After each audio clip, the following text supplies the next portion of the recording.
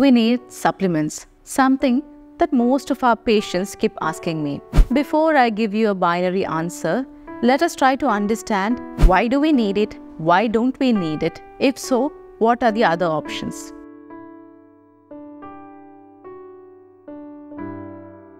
The first part, why do we need it? If there is acute deficiency, say for example, if the vitamin D levels are less than 7 and you are living in a colder country with no access to direct sun, then in that case, of course, yes, you need supplements. But if not, you do not need supplements. And this applies to almost all kinds of vitamin supplements, mineral supplements, and protein supplements. So how do we figure out whether we need it or not? If you are experiencing severe symptoms, do not have access to Ayurvedic practitioner, then in that case, you can pop in a pill. But is that a permanent remedy?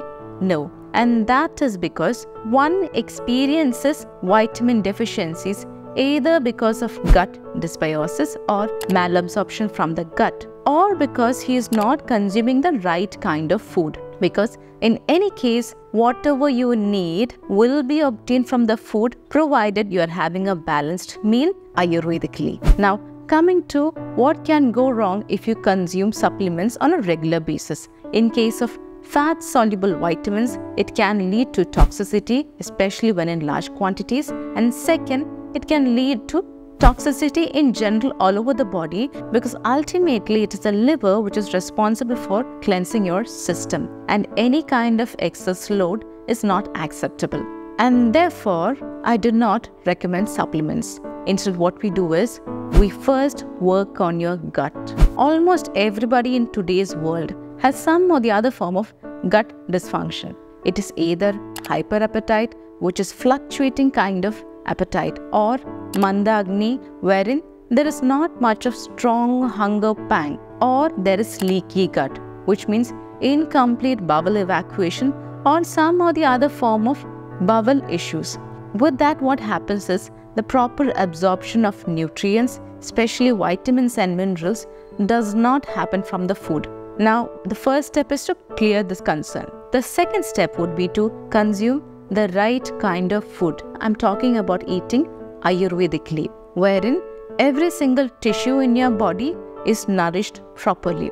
Ayurvedically understood, there are 7 tissues and they are called saptadhatus. So if you can consume food which are capable of nourishing all the 7 tissues and the organs of your body, then you are taken care. The first one, rasa, which is almost equivalent to plasma. For that, you don't need anything major but eating simple, warm, nourishing meal.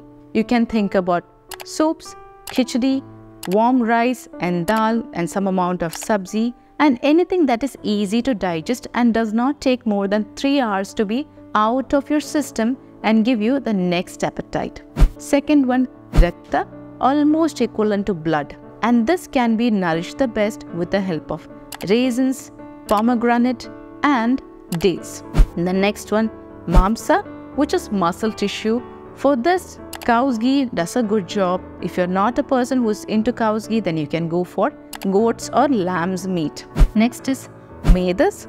For that, the cow's ghee, cow's milk, any kind of fat, be it sesame oil or coconut oil, does the job. The fifth one, astidhatu, nothing better than sesame seeds. Under the sixth dhatu, which is the manja dhatu, comes the brain, spinal cord and bone marrow. And that is best furnished with the help of nootropic herbs or the brain tonic herbs like blue pea, jatamansi, brahmi, along with cow's ghee. And seventh tissue, the most important tissue of the body, shukra dhatu or the reproductive hormones, they can be fetched with the help of urad dal and nothing better than cow's milk. If these 7 tissues are properly formed with the help of good food and the tissue-specific food, then the 8th dhatu or the 8th essence of the body, which is ojas, will be well formed. And that is when one experiences the most energy, enthusiasm and clarity of senses. Now, if you are a person who has been eating well, including all this, have a good gut health, good amount of energy, clarity of senses, rest assured, you do not need supplements. For the others who are struggling with one or the other issue,